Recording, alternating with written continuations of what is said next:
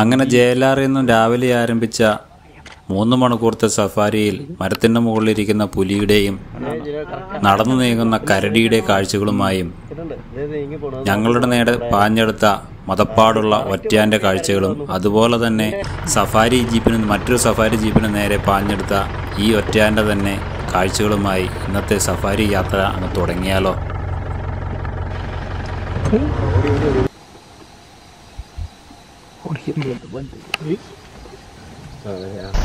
ബന്ദിപ്പൂരിലുള്ള jungle lodge and റിസോർട്ടിൽ നിന്നും അതിരാവിലെ 6 മണിക്ക് തന്നെ സഫാരി പുറപ്പെടും. 3 മണിക്കൂർ നീളുന്ന സഫാരിയാണ് രാവിലെയും നമുക്ക് തരുന്നത്. ഈവനിങ് സഫാരിയുടെ കാഴ്ചകളെല്ലാം നിങ്ങൾ കണ്ടിട്ടുണ്ടാകും. അതും 3 മണിക്കൂറായിരുന്നു. 3 മണിക്ക് ആരംഭിച്ച് 6:30 അവസാനിക്കുന്ന രീതിയിലായിരുന്നു പ്രോഗ്രാം. അതിൻ്റെ വിശേഷങ്ങളടങ്ങിയ ഒരു വീഡിയോ ഈ ചാനലിൽ അപ്ലോഡ് ചെയ്തിട്ടുണ്ട്. കാണാത്തവർ അത് കാണുക. അതിൻ്റെ ബാക്കിയാണ് ഇന്നത്തെ വീഡിയോസ് വരുന്നത്. 5:30 നമ്മൾ എഴുന്നേറ്റ് 5:45 നമുക്ക് ചെറിയ ടീ സ്നാക്സ് തന്നതിന് ശേഷമാണ് നമ്മളെ സഫാരിക്ക് കൊണ്ടുപോകും. JLRൽ നിന്നും പുറപ്പെട്ട സഫാരി ജീപ്പുകളെല്ലാം സഫാരി ക്യാമ്പിലെത്തി റിപ്പോർട്ട് ചെയ്തതിന് ശേഷം വേണം കാടിലേക്ക് കയറുവാനായിട്ട്. ബന്ദിപ്പൂരിൻ്റെ കവാടം കടന്ന് കാടിനുള്ളിലേക്ക് പ്രവേശിച്ചു. ഇന്ന് രാവിലെ മുഴുവൻ കോടമഞ്ഞിൽ തിങ്ങി നിൽക്കുകയാണ് കാട്. വൈകുന്നേരത്തെ കാടല്ല ഇപ്പോൾ രാവിലെ നമുക്ക് കാണുവാൻ സാധിക്കുന്നത്. വേറൊരു വൈബാണ് ഇന്ന് കാടിനുള്ളത്. കോടയിൽ കുതിർന്ന നല്ല തണുത്ത കാലാവസ്ഥയും ഒക്കെയായിട്ടുള്ളൊരു അടിപൊളി ക്ലൈമറ്റാണ് ഇന്നുള്ളത്. കോടയിൽ കുളിച്ച് നിൽക്കുന്ന കാടിനെ കാണുവാനായി നല്ല ഭംഗിയാണ്. തലേദിവസത്തെ യാത്രയിൽ സഫാരിയിൽ നമുക്ക് ആനയും പോത്തും മാത്രമാണ് ലഭിച്ചതെങ്കിൽ ഇന്ന് കടുവകളെയും പുലികളെയും ഒക്കെ കിട്ടണമെന്നുള്ള പ്രാർത്ഥനയിലാണ് യാത്ര. സഫാരി ജീപ്പുകളെല്ലാം തന്നെ കാടിനുള്ളിലൂടെ മെയിൻ റോഡിൽ തന്നെ നമ്മുടെ കുറേ ദൂരം സഞ്ചരിച്ചതിന് ശേഷം മാത്രമാണ് അകത്തേക്ക് പോകുന്നത്. ഇന്നലെ പോയ റൂട്ടിലല്ല നമ്മൾ ഇന്ന് പോകുന്നത്, വേറെ റൂട്ടാണ്. പക്ഷേ ഇവിടെ കാണാൻ സാധിച്ച മറ്റൊരു കാര്യം എന്ന് പറഞ്ഞാൽ ഡ്രൈവർമാരെല്ലാം അങ്ങോട്ടും ഇങ്ങോട്ടും വിളിച്ച് സംസാരിച്ചാണ് പോകുന്നത്. സൈറ്റിംഗ് എവിടെയെങ്കിലും കിട്ടുന്നുണ്ടെങ്കിൽ അവർ വിളിച്ചറിയിക്കുകയും നമ്മുടെ വണ്ടി അങ്ങോട്ട് പോവുകയും ചെയ്യും. തലേദിവസം ഞങ്ങൾ അങ്ങനെ കണ്ടതാണ്. പക്ഷെ തലേദിവസം അങ്ങനെ കാര്യമായ സൈറ്റിംഗ് ഒന്നും ലഭിച്ചു എന്ന് പറയാൻ പറ്റുകയില്ല. ആനയും കാട്ടുപോത്തുകളെയും ഒക്കെ മാത്രമാണ് നമുക്ക് ലഭിച്ചത്. മണ്ണിട്ട റോഡിലൂടെ ഉള്ള യാത്ര, അതും ഈ കോടമഞ്ഞ് തിങ്ങി നിറഞ്ഞിരിക്കുന്ന അവസ്ഥയിൽ എത്ര നല്ല വൈബാണെന്നറിയാവോ? ഞാനിവിടെ വരുന്നതിന് 3-4 ദിവസം മുന്നേ തൊട്ട് ശക്തമായ മഴയുണ്ടായിരുന്നു. എന്താണേലും മഴയുടെ ഒരു സാന്നിധ്യം ഞങ്ങൾക്ക് ലഭിച്ചില്ല. അതുകൊണ്ട് തന്നെ അത്യാവശ്യം സൈറ്റിംഗ് കിട്ടുമെന്ന് പ്രതീക്ഷിക്കുന്നു.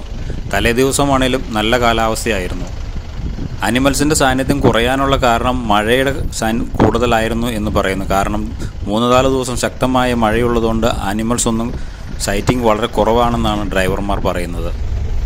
ശക്തമായ വെയിൽ തെളിഞ്ഞാൽ മാത്രമാണ് ആനിമൽസിൻ്റെ സാന്നിധ്യം കൂടുതലായി ലഭിക്കുന്നത്. ആദ്യത്തെ കണി ഒരു ആൺമയിലായിരുന്നു. ഒടിഞ്ഞു കിടക്കുന്ന ഒരു മരത്തിൻ്റെ മുകളിൽ കയറി നിൽക്കുന്ന ആൺമയിലിൻ്റെ കാഴ്ചകളോട് കൂടിയാണ് ഇന്നത്തെ പ്രഭാത സഫാരി ആരംഭിക്കുന്നത് തന്നെ. ഈ തോടിന് അപ്രവശം കാണുന്ന മുതുമലൈ ഫോറസ്റ്റാണ്.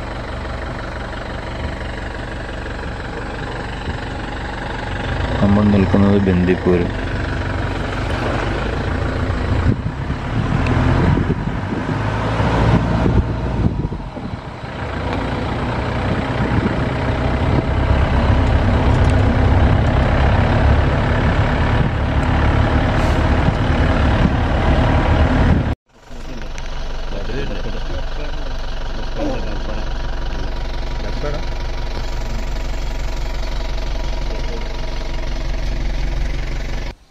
അങ്ങനെ ആദ്യത്തെ ഒരു കിടിലൻ സൈറ്റിംഗ് കിട്ടിയെന്ന് പറയാം. ഞങ്ങൾ വന്നപ്പോൾ ഒരു സഫാരി ജീപ്പിന് പുറകിൽ നിൽക്കുന്ന ഒറ്റയാൻ്റെ കാഴ്ചകൾ. ഞങ്ങളെ കണ്ടതും മറ്റു സഫാരി ജീപ്പുകാരെ കണ്ടതും അവൻ അല്പം അസ്വസ്ഥനായിരുന്നു. അതിൻ്റെ ലക്ഷണങ്ങളെല്ലാം അവൻ നമുക്ക് കാണിച്ചു തന്നു.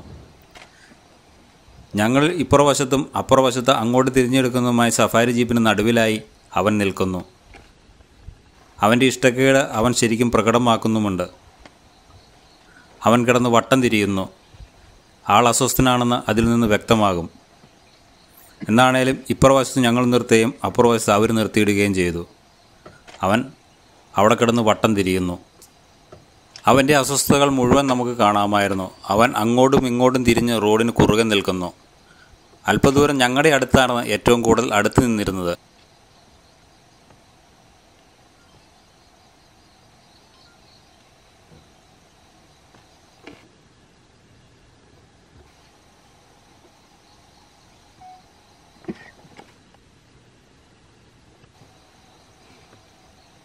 എങ്കിലും അവൻ അവിടെ നിന്ന് മറ്റ് സഫാരി ജീപ്പിൻ്റെ അടുത്തേക്ക് നടന്നു നീങ്ങി.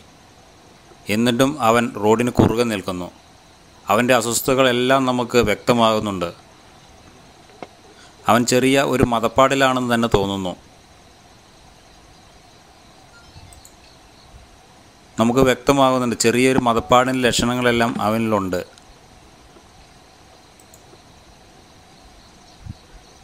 റോഡിന് കുറുകെ നിന്ന് അവൻ താളം തള്ളുന്നത് കാണുമ്പോൾ തന്നെ നമുക്കറിയാം. ഞങ്ങൾ 2 സഫാരി ജീപ്പുകളാണ് അവിടെ ഉണ്ടായിരുന്നത്. 2 ജീപ്പ് നിർത്തിയിട്ടിരിക്കുകയാണ്. എന്താണേലും അവൻ്റെ ചേഷ്ടകൾ കാണുവാനായി ഞങ്ങളെല്ലാം സസൂക്ഷ്മം വീക്ഷിച്ചു.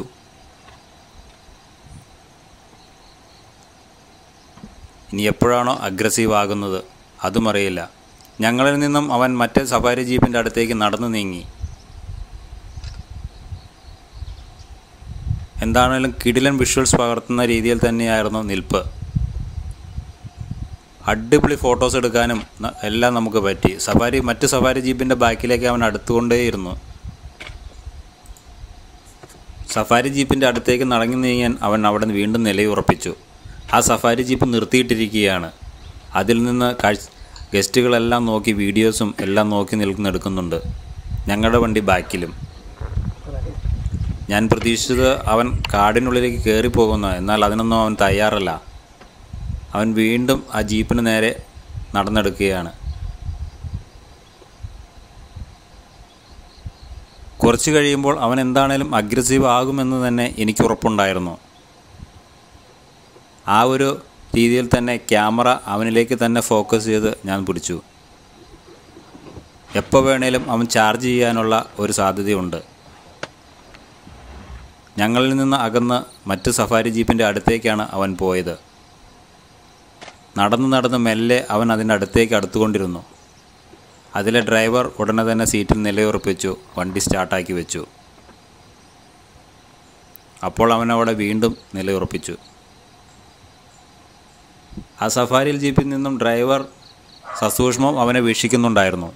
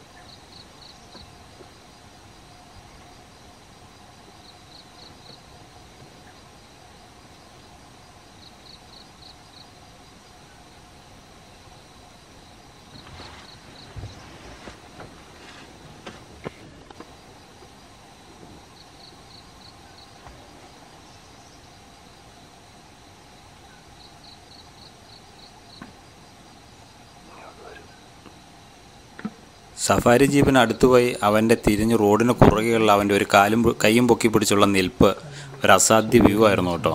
കുറച്ചു നേരം തന്നെ അവൻ അങ്ങനെ തന്നെ നിന്നു.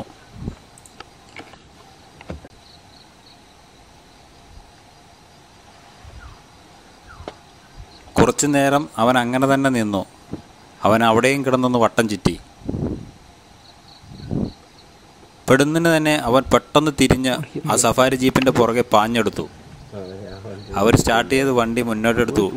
കുറച്ചു നേരം അവരുടെ അടുത്തേക്ക് ഓടി അലറി വിളിച്ചാവും പോയതിന് ശേഷം അവൻ വീണ്ടും അവിടെ നിന്നു. അവൻ ഏത് സമയം ചാർജ് ചെയ്യും എന്നുള്ള എൻ്റെ പ്രതീക്ഷ ശരിവെക്കുന്നതായിരുന്നു. ആ സഫാരി ജീപ്പിൻ്റെ പുറകെ അവൻ പോയത്. അവിടെ നിന്നും വീണ്ടും അവൻ ഞങ്ങളുടെ നേരെ തിരിഞ്ഞു. ഞങ്ങളുടെ നേരെ അവൻ നടന്നെടുത്തു. ഇനി അവൻ്റെ ലക്ഷ്യം ഞങ്ങളിലേക്കാണ്. എന്താണേലും അവൻ ഞങ്ങളുടെ അടുത്തേക്കും ചാർജ് ചെയ്യും എന്നുള്ളൊരു പ്രതീക്ഷയും എനിക്കുണ്ട്. കാരണം അവൻ്റെ ആറ്റിറ്റ്യൂഡ് അതായിരുന്നു. അല്പം അഗ്രസീവ് മോഡിലായിരുന്നു. ഇതൊരു മോക്ക് ടെസ്റ്റിംഗ് മാത്രമാണ് എന്ന് നമുക്ക് വ്യക്തമാകും. അവൻ നമ്മളെ പേടിപ്പിച്ച് ഓടിച്ചു വിടുന്നതിൻ്റെ ലക്ഷണങ്ങളാണ്. അവൻ അവിടെ നിന്നും നേരെ നമ്മുടെ നേരെ പാഞ്ഞെടുത്തു. നടന്ന് അവൻ്റെ ആ വരവ് ഒന്ന് കാണേണ്ടത് തന്നെയായിരുന്നു. വലിയ ഒരു കൊമ്പൻ, അതും ഒറ്റയാൻ, അതും മതപ്പാടിൽ. ചെറിയൊരു മതപ്പാടിൻ്റെ ലക്ഷണങ്ങൾ കാണാമായിരുന്നു. ആ നടന്നു വരവ് ഒന്ന് കാണേണ്ടത് തന്നെയായിരുന്നു. അത്രയ്ക്ക് മനോഹരമായിരുന്നു അവൻ. തലയെടുപ്പോടുകൂടി കാടിനുള്ളിൽ ആരടാ എൻ്റെ കാട്ടിൽ നിൽക്കുന്നത് എന്നുള്ള ഒരു പ്രതീതിയിലായിരുന്നു അവൻ. എന്താണേലും അവൻ നമ്മുടെ നേരെയും ചാർജ് ചെയ്യുമെന്നുള്ള പ്രതീക്ഷയിൽ ഞാൻ മൊബൈൽ ഫോൺ അനിലിന് കൈമാറി. കാരണം പെട്ടെന്ന് വണ്ടിയെടുത്ത് മാറിയാൽ ക്യാമറയിലുള്ളത് ക്ഷയിക്കാനുള്ള സാധ്യത ഉണ്ട് എന്നുള്ളത് കൊണ്ട് തന്നെ ഞാൻ അനിലിന് ക്യാമറ കൈമാറുകയും ചെയ്തു. ചാർജ് ചെയ്യുമെന്ന് എനിക്ക് ഉറപ്പായിരുന്നു. അല്ലേ, ഈ ക്യാമറ ഓടിച്ച് ഇതിലെടുത്തോ, അങ്ങ് വരും, ഇത് വെട്ടും. തുമ്പിക്കൈ പൊക്കി സ്മെല്ല് പിടിച്ച് അവൻ ഞങ്ങളുടെ നേരെ പയ്യെ മെല്ലെ നടന്നെടുത്തു. ഓടിക്കാൻ വരും. അവൻ തുമ്പിക്കൈ ചിറ്റി എല്ലാം അവൻ്റെ ആ ഒരു ദേഷ്യം കാണിക്കുന്നുണ്ടായിരുന്നു. ഞങ്ങളെന്താണേലും അത് കാത്തു നിന്നു. വളരെ അടുത്ത് വരുന്നവരെ ഞങ്ങൾ വണ്ടി സ്റ്റാർട്ടാക്കിയില്ല. അവൻ അല്പം അടുത്ത് വന്നതിന് ശേഷം അവിടെ അങ്ങനെ ഞങ്ങളെ തന്നെ നോക്കി നിന്നു. അവൻ പിന്നെ ഓരോ സ്റ്റെപ്പും പതിയെ ആക്കി. ഡ്രൈവർ മെല്ലെ വണ്ടി പയ്യെ സ്റ്റാർട്ടാക്കി വെച്ചു. ഇല്ലെങ്കിൽ പണിയാകും. അവൻ ഞങ്ങളിലേക്ക് തൊട്ടടുത്തേക്ക് എത്തി. ഞങ്ങൾ വണ്ടി മാറ്റിയില്ല. അവൻ അവിടെ വന്ന് പയ്യെ മെല്ലെ നിന്നു. വണ്ടി സ്റ്റാർട്ട് ചെയ്താൽ വരില്ല.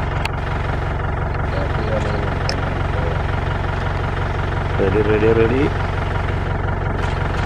അവൻ പയ്യെ ഞങ്ങളിലേക്ക് അടുത്തു. ഞങ്ങൾ അല്പം വണ്ടി മുന്നോട്ടെടുത്ത് നിർത്തി.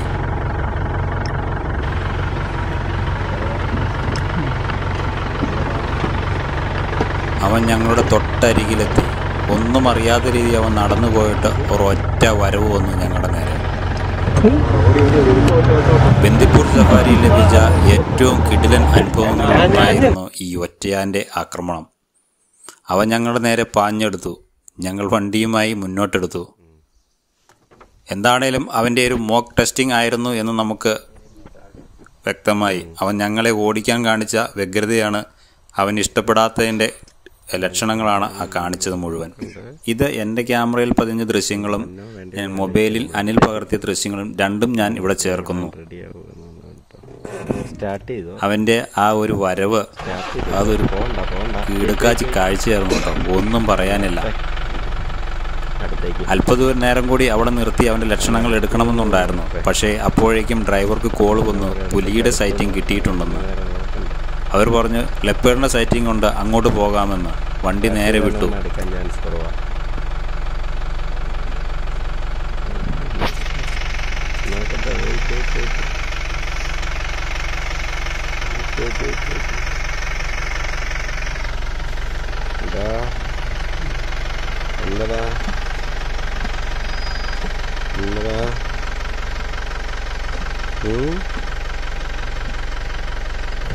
ഓടി വിട്ടോ തോമസുട്ടി വിട്ടോടാ.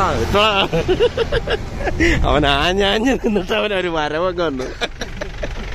നമ്മളെ വിളിച്ചു, നമ്മളെ വെച്ചയ്ക്ക് സ്റ്റോപ്പ് ചെയ്ത് സ്റ്റോപ്പ്.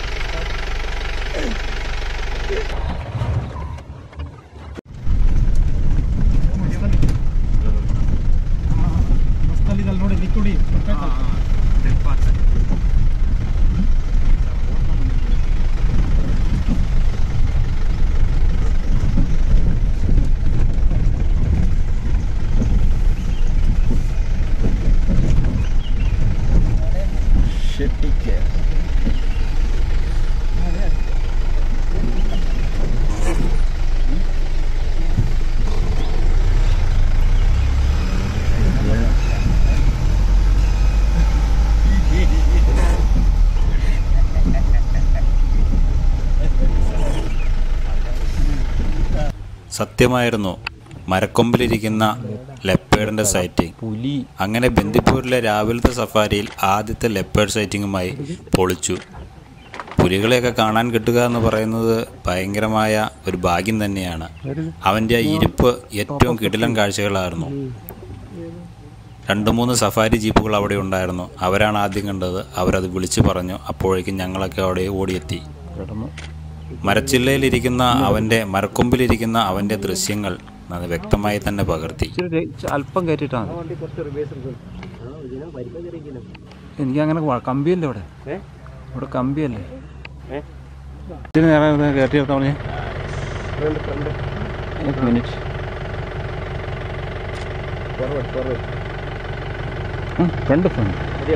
കുറച്ചധികം നേരം പകർത്തുന്നതിന് മുന്നേ അവൻ മരക്കൊമ്പിൽ കിടന്നു അങ്ങോട്ട് തിരിഞ്ഞു നിന്നു. പിന്നെ അവൻ്റെ മുഖം കിട്ടുവാനായിട്ടൊരു സാധ്യത വളരെ കുറവായിരുന്നു. സഫാരിയുടെ സമയം അവസാനിക്കാറുമായി. എങ്കിലും ലെപ്പേർഡിനെ കിട്ടിയതുകൊണ്ട് അവർ കുറച്ചു നേരം അവിടെ കിടന്നു. അവനെ മരച്ചില്ലയിൽ അങ്ങോട്ട് കിടക്കുകയാണ്.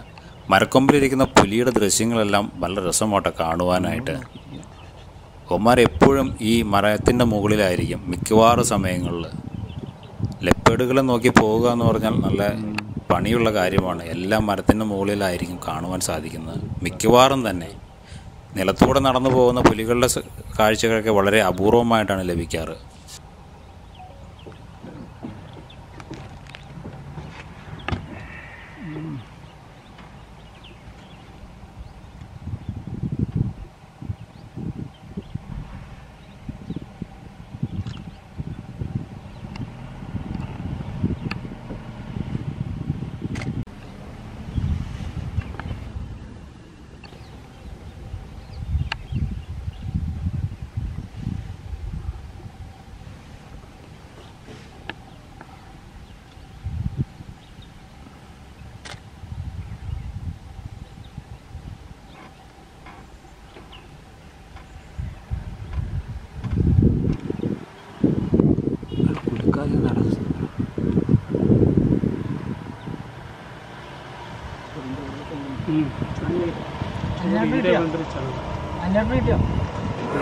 ഇതിൽ കിട്ടില്ല കാണാം.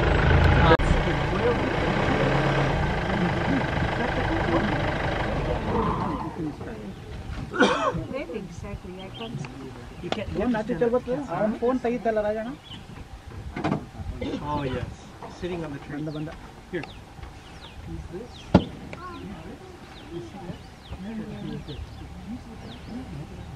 Got it? No, because you can see. Which tree? Show me which tree. You see the yellow flower? Just behind the tree. The orange and black. It's sitting. അവനിങ്ങോട്ട് നോക്കണില്ല, face ഇല്ല. ആദ്യം കൂടി നോക്കിയായിരുന്നല്ലേ നമ്മൾ പോയില്ലേ. ഒന്ന് നോക്കിയായിരുന്നു.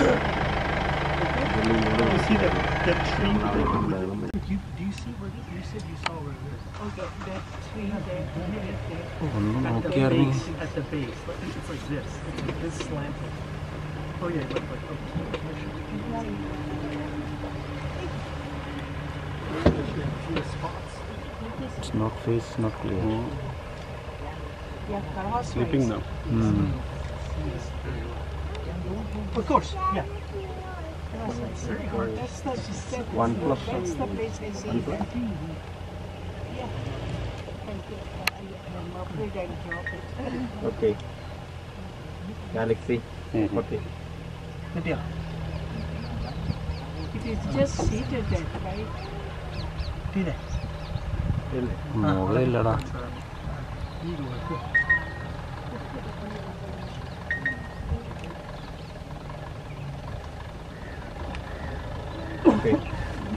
ആ ഇപ്പൊ നോക്കുമായിരിക്കും കേട്ടോ. സൗണ്ട്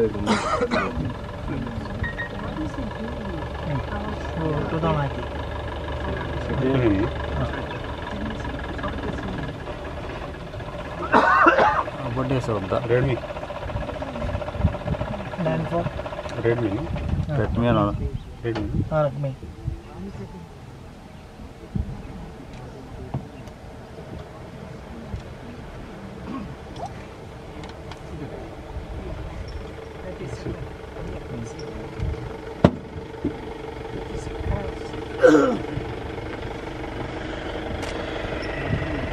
നമ്മളെ മൈൻഡിനുള്ള അങ്ങോട്ട് ശ്രദ്ധിക്കാം.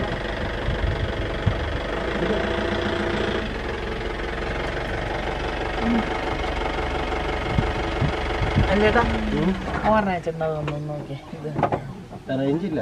അല്ല ഇതിനകത്ത് വണ്ണുണ്ട്. അത് വെച്ചിട്ട് കിട്ടുമോ? Okay okay.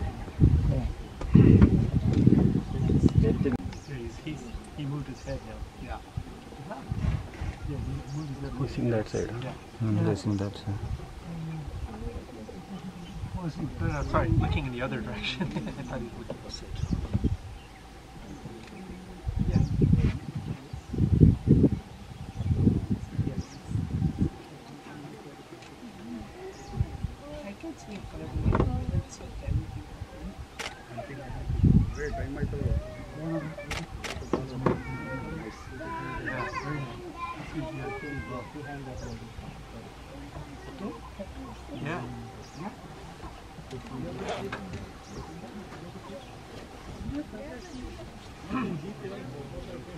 Oh, come on. അങ്ങോട്ട് തിരിയിരിക്കുക, ഇങ്ങോട്ട് തിരിയണില്ല. Come on. Look at here.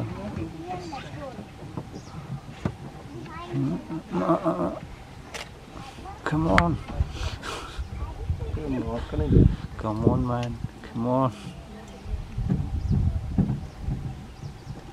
ആദ്യം ആ വാലൊക്കെ തൂക്കിയിട്ട് കിടക്കുമായിരുന്നു.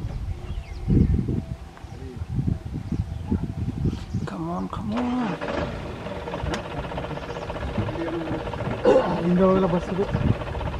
Wait, wait.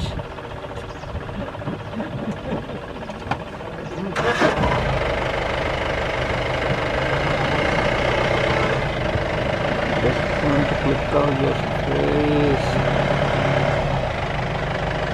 Come on. അതിപ്പോൾ മനസ്സിലാവില്ല. തല അങ്ങോട്ട് തിരിച്ചിട്ട് അങ്ങോട്ട് തിരിച്ചെടുക്കുക. പാലും കാണാനില്ല, തലയും കാണാനില്ല. അവർ മാത്രമേ ഉള്ളൂ.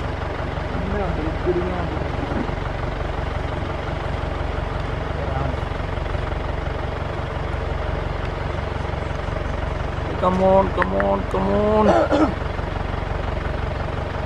Yes, come on. Take me, take.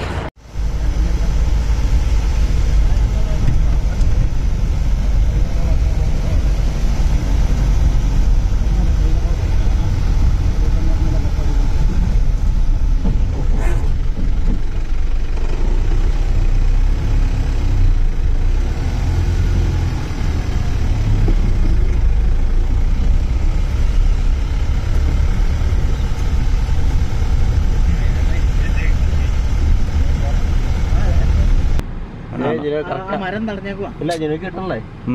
കിട്ടണ്ട്. ഇത് നീങ്ങി പോണത് നോക്കി പോണോ നമ്മുടെ നേരെ. കരടി കറക്റ്റ് പറഞ്ഞപ്പോ ആ കരടി ഇവിടെ വന്നു. ഇതിന്റെ കാര്യം പറഞ്ഞുള്ളൂ. കറക്റ്റ് ആകുമ്പോഴത്തേക്ക് അവൻ തന്നെ ഉള്ളു കേട്ടോ. ഒറ്റയ്ക്ക് ഇങ്ങനെ നടക്കുവാണല്ലോ അവൻ. നമ്മൾ പിന്നെ കാടിന്റെ ഉള്ളിൽ കൂടെ കയറി വരുന്ന അവനെ കാണുമോ? ലെപ്പേഡിന്റെ സൈറ്റിംഗിന് ശേഷം ഞങ്ങൾക്ക് ലഭിച്ചത് ഒരു കരടിയുടെ ദൃശ്യങ്ങളായിരുന്നു. നോക്കി നോക്കി പോവാ ഞങ്ങള്.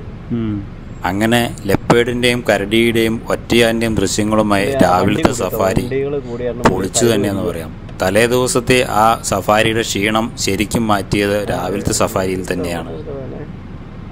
എന്തുകൊണ്ടും ഞങ്ങൾ സന്തുഷ്ടരായ ഒരു സഫാരിയായിരുന്നു രാവിലത്തേത്.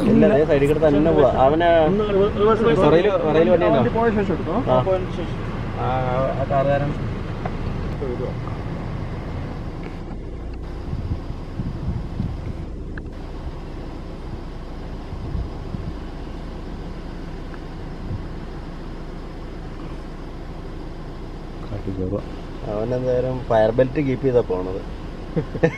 ബൗണ്ടറി കീപ്പ് ചെയ്ത് പോയിക്കൊണ്ടിരിക്കുക. പുള്ളി ഉള്ളി കയറില്ല, ഉള്ളി കടയായിരുന്നു. ബെൽറ്റ് കീപ്പ് ചെയ്താ പോയിക്കൊണ്ടിരിക്കുക. ഓ സമാധാനായി.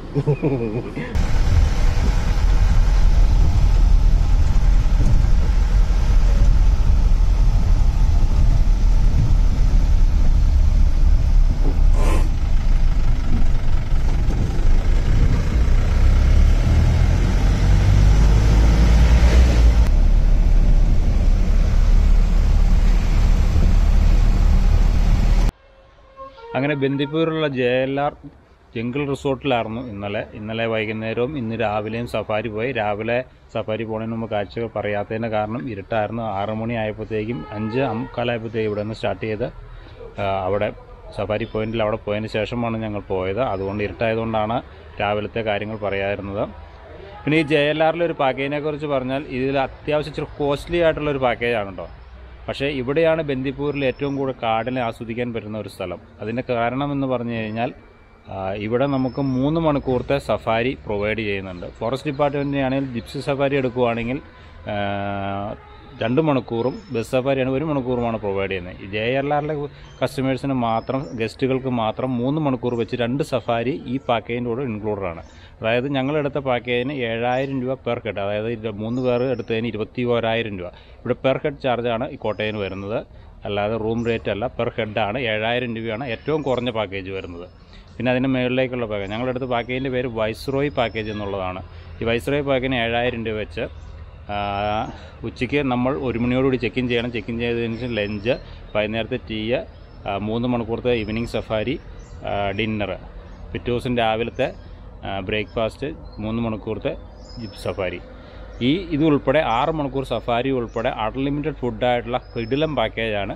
അതായത് ബന്ദിപ്പൂരിൽ വന്നാൽ 3 മണിക്കൂർ സഫാരി ചെയ്യാൻ പറ്റുന്ന ഏക പ്രോഗ്രാം എന്ന് പറയുന്നത് JLRലെ ഗസ്റ്റുകൾക്ക് മാത്രമാണ്. ബാക്കി ഫോറസ്റ്റിൻ്റെ ഒക്കെ എടുത്തു കഴിഞ്ഞാൽ ഏകദേശം 2 മണിക്കൂർ ജിപ്സി സഫാരി എടുക്കുന്നതിന് ഏകദേശം 5,000 രൂപ വരും. 4,000 പ്ലസ് പെർ ഹെഡ് 300 വെച്ച് നമ്മൾ കൊടുക്കേണ്ടി വരും. അങ്ങനെ ഏകദേശം ഞങ്ങൾ 3 പേരാകുമ്പോൾ ഏകദേശം 5,000 രൂപയോളം 4,900 രൂപയോളം വരും. അതാണ് ഈ പാക്കേജിൻ്റെ റേറ്റ്. JLRൻ്റെ ഈ പാക്കേജിലാണ് ഏറ്റവും കൂടുതൽ സഫാരി നമുക്ക് ബന്ദിപ്പൂരിൽ ലഭിക്കുന്നത്. അതുകൊണ്ട് 7,000 രൂപ വെർത്താണോ എന്ന് ചോദിച്ചാൽ തീർച്ചയായും വെർത്തായിട്ടുള്ളൊരു കാര്യമാണ്. നമ്മൾ കൊടുക്കുന്ന പൈസയ്ക്ക് മൂല്യമുള്ളൊരു പാക്കേജാണ്. അൺലിമിറ്റഡ് ആയിട്ടുള്ള ഫുഡുണ്ട്, 6 മണിക്കൂർ സഫാരി ഉണ്ട്, സ്റ്റേ ഉണ്ട്. ഇതെല്ലാം ഇൻക്ലൂഡഡാണ് ഈ 7,000 രൂപ പെർ ഹെഡ് പാക്കേജിൽ. പക്ഷേ നമുക്ക് പെർ ഹെഡ് 7,000 രൂപ എന്ന് വെച്ച് കഴിയുമ്പോൾ നമുക്ക് വളരെയധികം കോസ്റ്റായി തോന്നുമെങ്കിലും പക്ഷേ നമ്മളിവിടുത്തെ സഫാരി നോക്കുമ്പോൾ നമുക്ക് ഏറ്റവും കിട്ടാനും ആനിമൽ സൈറ്റിങ് കിട്ടും. നമുക്ക് 3 മണിക്കൂർ കാടിനുള്ളിൽ, അത് 3 മണിക്ക് ആരംഭിക്കുന്നത്, വൈകുന്നേരം സഫാരി 3 മണിക്ക് ആരംഭിക്കുന്നത് 6:30 കൂടി അവസാനിക്കുമ്പോൾ രാവിലെ 6 മണിയോട് അവസാനിക്കുന്നത് ഇന്ന് 9:45 അവസാനിച്ചത്. കാരണം ഇന്ന് ലാസ്റ്റ് തീരാറുന്ന സമയമായപ്പോഴാണ് പുലിയുടെ സൈറ്റിങ് കിട്ടിയത്.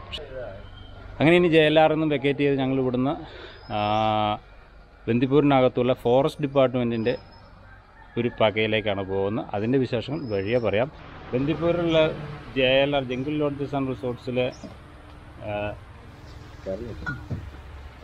സഫാരിയും താമസ സൗകര്യത്തിൻ്റെയും വിശേഷങ്ങളായിരുന്നു ഇന്നുണ്ടായിരുന്നത്. ഞങ്ങൾ എന്താണെങ്കിലും ഇവിടുന്ന് വെക്കേറ്റ് ചെയ്ത് ഇനി ബന്ദിപ്പൂരിലെ കാടിനുള്ളിലെ മറ്റൊരു സ്റ്റേയിലേക്കുള്ള യാത്രയിലാണ്. അതിൻ്റെ വിശേഷങ്ങൾ വഴിയേ പറയാം. എങ്ങനെയുണ്ടായിരുന്നു യാത്ര? യാത്ര സൂപ്പറായിരുന്നു. പുലിയെ കണ്ടു, ആന ഓടിച്ചു, ഒറ്റയാന ഓടിച്ചു. എല്ലാം എണ്ണ എടുത്തില്ലായിരുന്നോ? 800 മാന കണ്ടു. 800 പല കൂട്ടങ്ങളായിട്ട്. 1,800 അപ്പം എന്താണെങ്കിലും ഇവിടുത്തെ ഫെസിലിറ്റിയും കാര്യങ്ങളും എല്ലാം സൂപ്പറായിരുന്നു. നല്ല അടിപൊളിയായിട്ട് ഫാമിലിയായിട്ട് വന്ന് താമസിക്കാൻ പറ്റുന്ന സ്ഥലമാണ്. അതുപോലെ തന്നെ ഫാമിലിയായിട്ട് വന്ന് ട്രെക്കിങ് പോകാനും സഫാരി പോകുവാനും ഒന്നും നമ്മളറിയേണ്ട. ഇവിടുത്തെ പാക്കേജ് ബുക്ക് ചെയ്താൽ ഫുഡ്, അക്കോമഡേഷൻ, സഫാരി എല്ലാം കൂടെ കൂടിയുള്ള പാക്കേജാണ്. എന്നാണെങ്കിലും ഇവിടുന്ന് യാത്ര തിരിക്കുകയാണ്. അപ്പോൾ ഇനി ബന്ദിപ്പൂർ കാടിനുള്ളിലെ സ്റ്റേയിലേക്കുള്ള യാത്രയാണ്. അപ്പോൾ പോയേക്കാം.